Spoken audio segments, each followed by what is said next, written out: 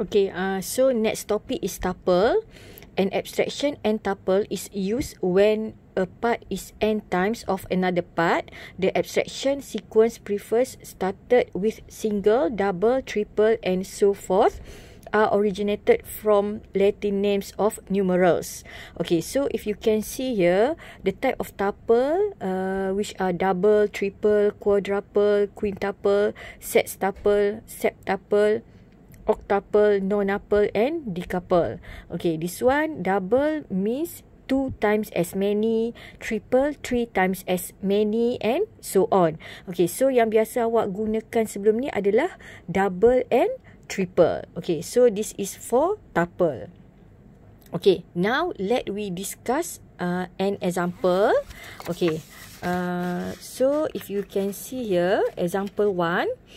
Okay, if AB equals to 2x plus 4, AC equals to 8x plus 5, and B is midpoint of AC, find the value of x. Okay, this one, I think this is a simple solution. Okay, first, they give you AB, so you can draw here a straight line, and then you can put A, B and C. Okay, so here you put A, B and C.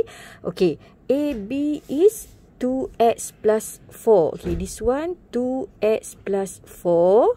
And they give you AC equals to 8x plus 5.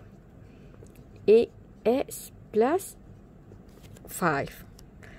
Okay, next, B is a midpoint. It means that AB is equals to BC. Okay, so since AB is 2x plus 4, it means that BC also 2x plus 4. So you can write a linear equation here, which is 8x plus 5 equals to 2 times 2x plus 4, because this one 2x plus 4 and 2x plus 4. So you can solve the linear equation.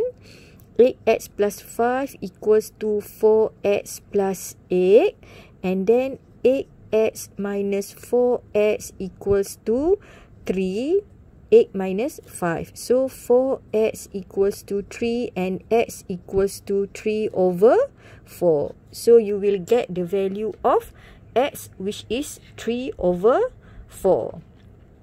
Okay, next let we discuss example 2. Okay, so you can read example 2 here. Okay, a rope was divided into 4 parts. The second is 4 cm. The first is twice as long as the second. The third is 1 cm more than 3 times the second. The last part is 1 cm less than 4 times the second. Find the total length. Okay, so the solution here is, okay, first you can draw this figure. Okay, a rope was divided into 4 parts. Okay, so 1, 2, 3, 4.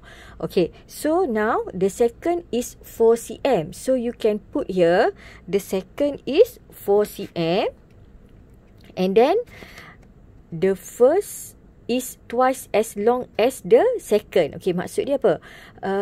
Untuk part yang pertama, dia adalah 2 kali part yang kedua. Since the second part is 4, so it means that the first part is 2 multiplied by 4. So it means that this one is equals to 8.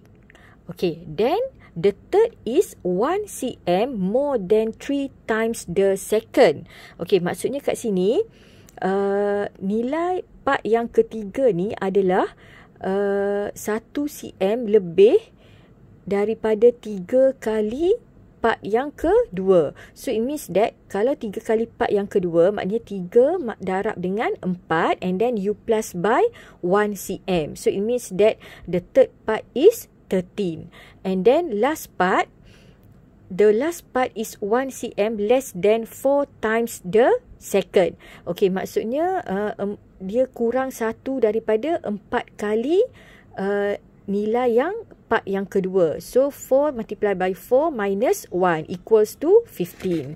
Okay, so your question is find the total length. Okay, total length you can plus 8, 4, 13 and 15. So your answer is 40.